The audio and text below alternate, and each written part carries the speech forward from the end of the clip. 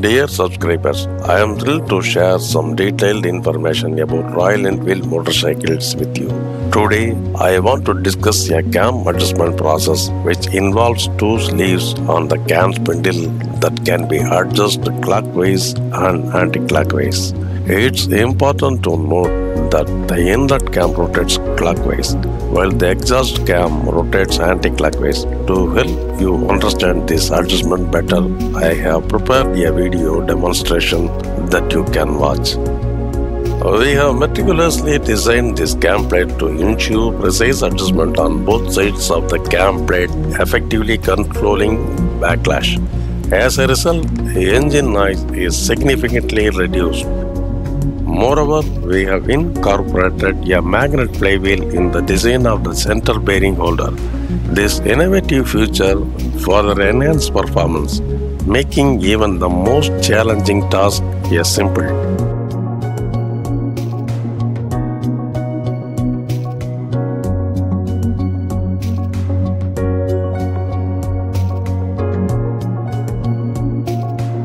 And one important thing to note is that the size of the needle bearing located here should not exceed the size I have shown here. If you set it to overdrive, it will pressurize to auto decompressor and it will struggle to start or slow speed.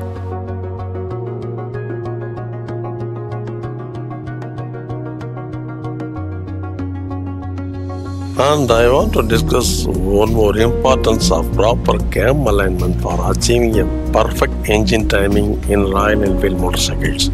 When the 2 points of the exhaust cam wheel and 1 point of the crankshaft are correctly aligned, the engine timing will be optimal. It is crucial to adjust the cam wheel according to ensure precise alignment. Here I was showing you how to properly connect the points of the cam wheel and adjust the cam sleeve accordingly. So it will make your job easier. Also remove the company's dowel pin when fitting the cam plate because this helps to reach the self center of cam plate needle bearing.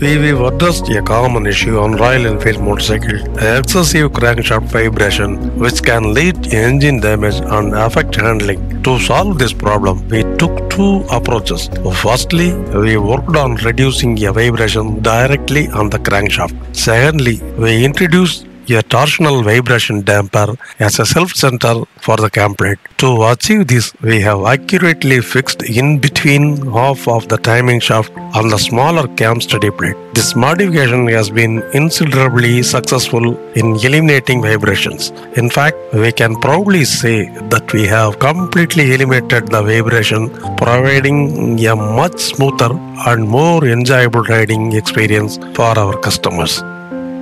Study of the vibration characteristics of unbalanced overhanging rotor with the help of needle bearings is complete.